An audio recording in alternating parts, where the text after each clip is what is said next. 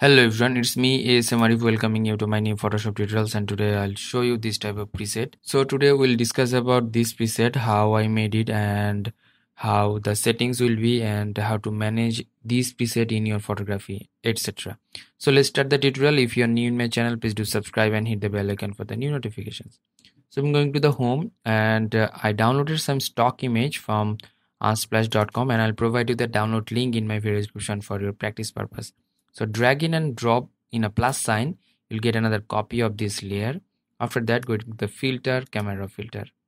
So this camera filter is another plugins of the Photoshop, and if you don't have this camera filter, please check out my video description for your download link.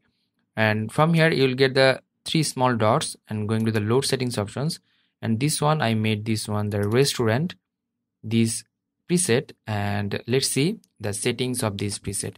Here the temperature +6 and tint -15. That's why you are getting some little bit greenish type.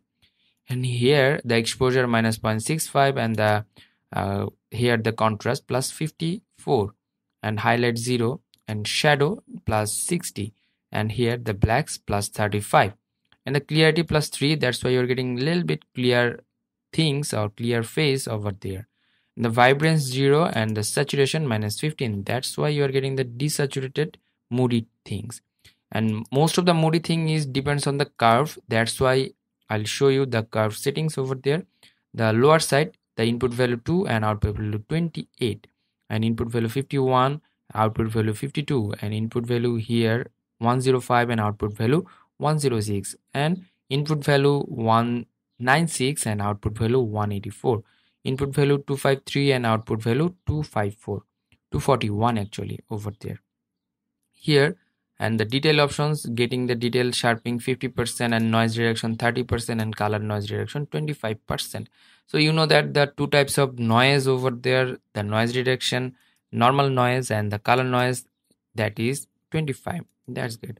The color mixture, most important things, and here is hue, saturation, luminance. Hue, the orange hue -8, the yellow -49, and green -100, aqua -22, and the blue, that is hue -53. Hue is which color will be, saturation percentage of the color, and intensity for the luminance.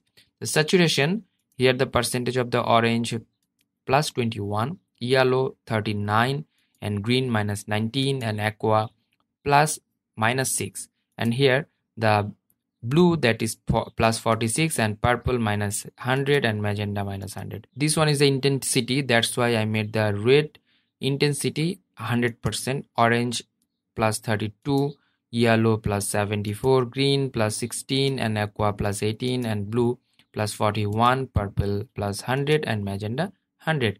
That's fine. Going to the color grading, another most important and new feature of the camera filter. You're getting the shadow, that means shadow darker portion, the midtones little bit highlighted portion, and the most highlighted portion is highlight. So which color will be in the shadow, which color will be in the midtone, and the like highlight, these define in the color grading. So here the color grading, here it is the hue and the saturation.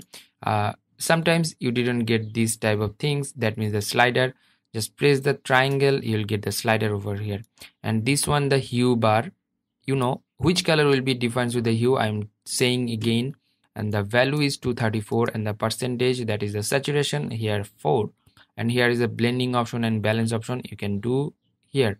And there the midtones, the midtone value of the color, that is 360, and the saturation 10, and here the hue of the shadow, that is 73, and the saturation 6. That's fine. The color gradient and optics options, geometry I didn't use that, effects I didn't use that, and the calibration -10 for the hue, +10 for the saturation, +41 for the hue, and green primary -14, and +14 for the blue primary, and the saturation -6. That's good, and hit the OK button. So you're getting the moody tone, which is really nice effects, the ordinary image, and you are getting the creative type tone over here. So let's try this one to totally different types of photo. So it could be totally different type photo. Press Ctrl or Command J, going to the filter, camera filter. So from here, going to the load settings options and import the restaurant preset. You're getting like that. So in this photo, you're getting too much red in a face. So going to the color mixture and the saturation, I'll make it down, and from here I'll increase the orange luminance, the intensity and the saturation as well. And from here you can make the basics from the saturation up. So you are getting the before and after huge change over here, and hit the OK button.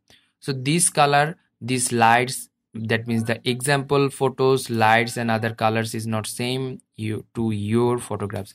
So you have that assumption to change the settings according to your photography. This is the technique to use the preset from the website. That means when you are collecting the preset, you should be careful the light and the setup is same according to you. So when you are just collecting my preset or downloading my preset, don't forget to give the credit line and don't forget to change it out according to your photography. Otherwise you won't get the proper like output like me. So hope that you learn a lot from this video. If you did, please thumbs up and share with your friend. And if you have any kind of question, query, request, please do comment on my video comment section. Until the next video, I'm ASM Arif signing out today. Stay safe, stay at home, keep me in your prayers. Bye bye.